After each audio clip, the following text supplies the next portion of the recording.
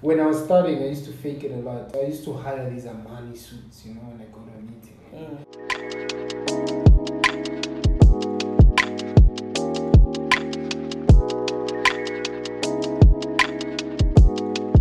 Welcome back to the Black Excellence series. If you have not yet subscribed to my channel, what are you waiting for? Make sure that you click the button below, subscribe, and join the revolution. Don't be a bystander, be a part of it. Welcome to our channel, sir. Thank you so much for having me. Can you tell us a bit about yourself? So, who are you? What do you do? Where did you grow up? Crazy, young, passionate, inspired, motivated young individual. Originally from England, in Limpopo. I was born in the East Rand though. Grew up in the East Rand. Come from a very poor family, you know. My mom was a housewife, and my dad was the only one working in a family of 4. So it was pretty much tough, you know, growing up in one room, you eat there, you sleep there, the whole thing, you know. But I think the spirit came from my mom. She was an entrepreneur, you know, so she started by selling cigarettes and selling apples, and before you knew it, she had like a full-blown tuck shop, you know. And then the tuck shop became a spaza, and from the spaza it became like a mini shop, and then from a mini shop it became a proper shop, you know. And that's how she was able to basically fund our education, you know. And we had a lot of highs and lows. My dad lost his job, so it was like very hard. So my mom ended up taking care of the household, you know, from the tuck shop. You shared a story about how you personally had to work selling fruits and vegetables to be able to fund your education and stuff. Can you tell us a bit more about that time in your life? Yeah, like I said, my mom was the only one working, so obviously when it gets to high school phase, it becomes tough with 4 kids, you know. And my dad was helping out in the tuck shop and stuff, but then there came a time where we're not making enough money to survive, you know. So school in the school I went to, you had to make sure your term was paid up for you to get your report. So it's sort of like I had to find a way to support, you know, the household, you know. So that's when I started, you know, the same thing that my mom did, you know, the veggies and stuff. So I would like set up a table in town after school and be chilling there, bring my friends. Like, we made it cool. It wasn't like a sad, you know. And the funny thing is when you go through those kind of things, you don't feel like you low at that point, you know. So I had to basically do that. It was just a means for me to be able to get to the next level, to pay for my school fees, to be able to also have money to look for. Like during holidays, I was always working, you know. Whether it's at like a mall, at a store, at a supermarket, or whatever it is. And luckily I got employed at a recording studio. You know, and that's where I started like getting into the industry, because then I'd work with all these artists that come in, I'd engineer, and I was working for free. So I'd sell Veggies to get money for taxi and whatever. But I was building up my dream, you know, to be, at the time I wanted to be a musician. I thought I was gonna be the next best thing, you know. So that's what I was working towards, and through that, you know, I was very passionate, so I wasn't even worried about the money and stuff. But I built solid contacts. I learned so much for free, you know. Instead of going to like a school to learn sound engineering, I was learning it with people who were busy recording albums, you know. So the experience that I got, and then from there on, I moved and started working in the industry from a very young age. I think I was like, what, 15, 14 when I started, you know, in the industry. So I've built a lot of contacts over the years, you know. In one of your talks, you said the first step to taking the first step is taking the first step. Exactly. And so my question is, what was your first step that you took that got you to where you are today?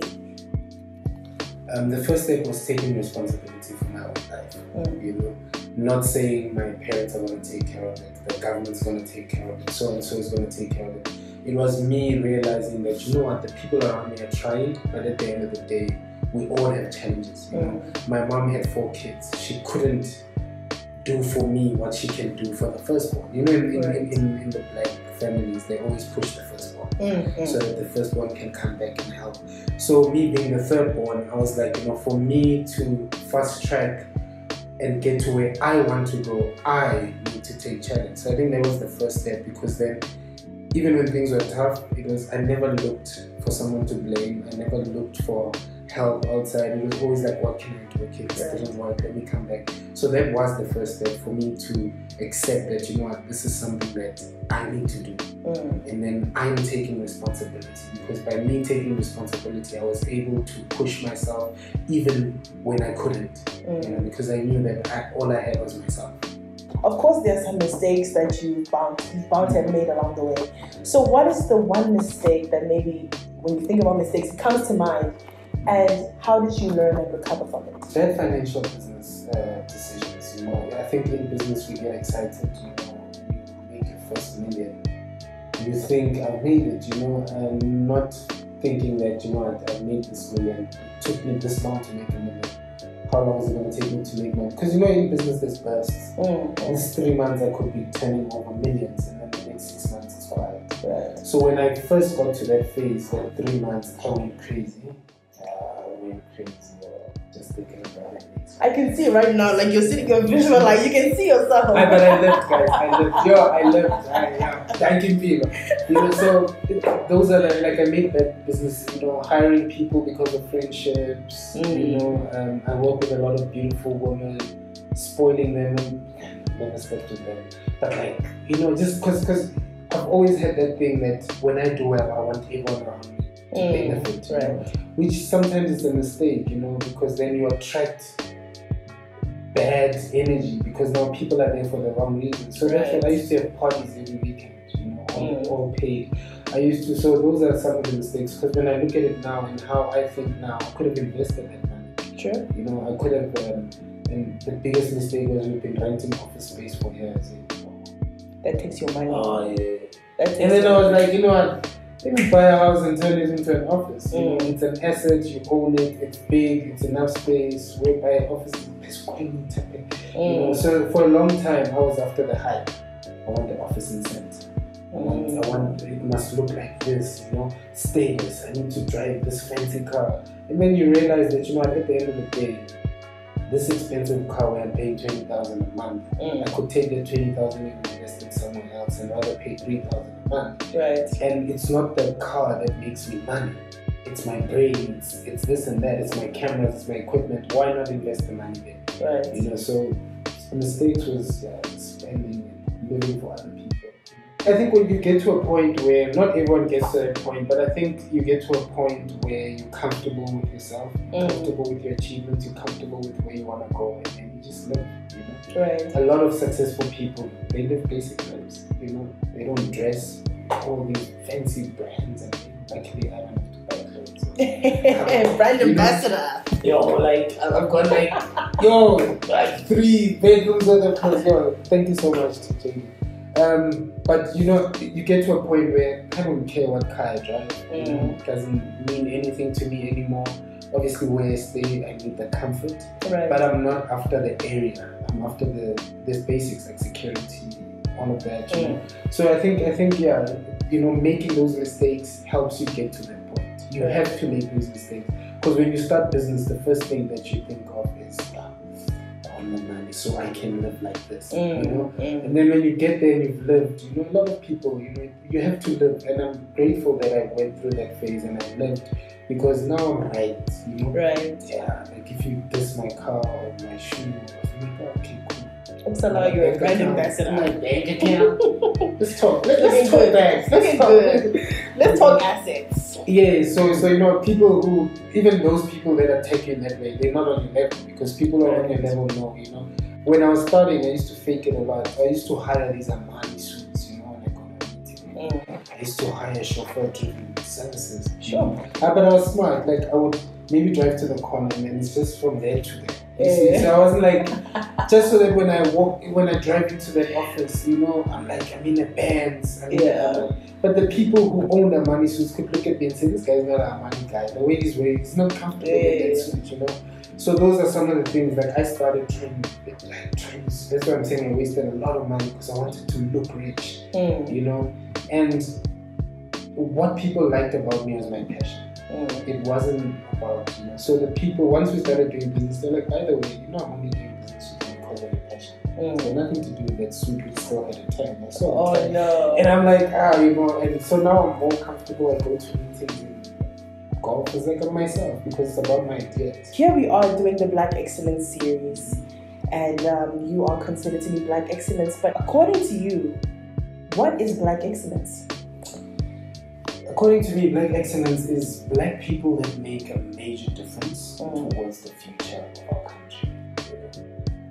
Right now, we've got an employment crisis. We have a lot of young people that are unemployed, and we keep looking to the government. Black Excellence is us as Black people taking a stand and saying, you know what, we are going to help government. Right. We're going to create jobs, we're going to create great services, we're going to create great products that will make a difference for the future of our country. So for me, that's Black Excellence. It's not me standing here and saying, hey, I'm successful, I own this, I own that, but it's like, what difference am I making to the lives of the people that are around me and to the normal stranger in the street? What hope am I giving them? What opportunities am I creating that are going to unlock opportunities for those people that I don't even know?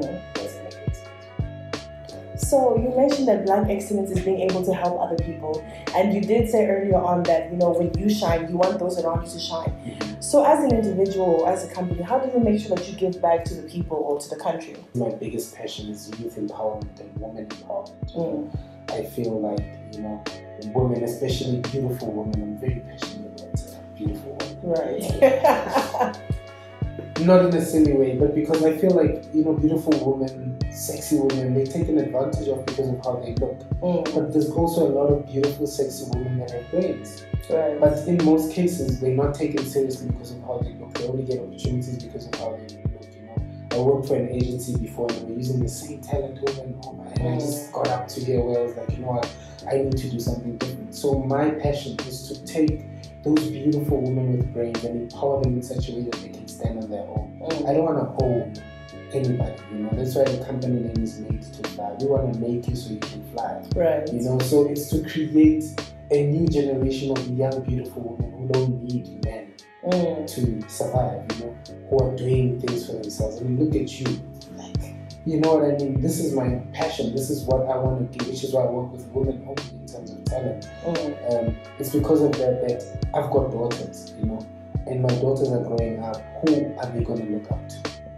Right. You know, like I'm saying, in the industry, there's a lot of fakeness, so I want to just create a bunch of women that are going to go out there and help other women, and before you know it, you've got like millions of women who own businesses, genuinely no man behind it, and then we can have like a woman-led, you know, country, you know, and generation that is just inspirational, and then we'll kill all these lesser, you know, tendencies and slipping away to the top. What advice do you have for people who want to follow in your footsteps, people who come from where you come from, who are looking for a way forward?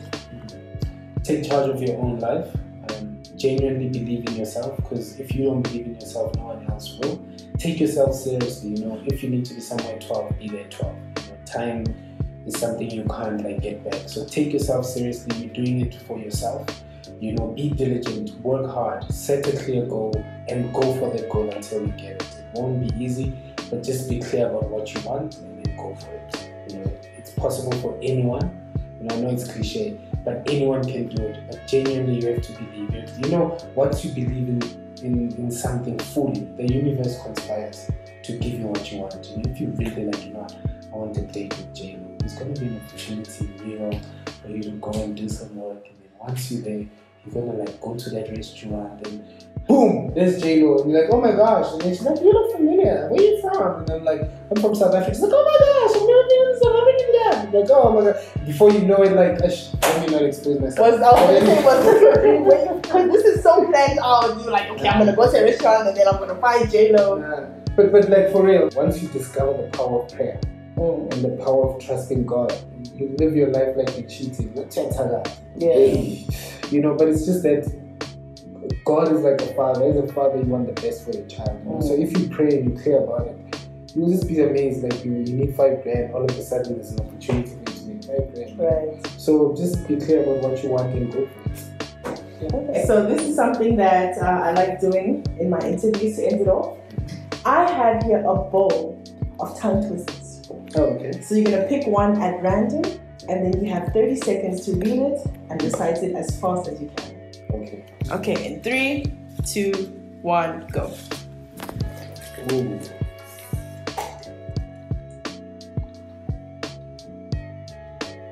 Okay, can I go? Yeah.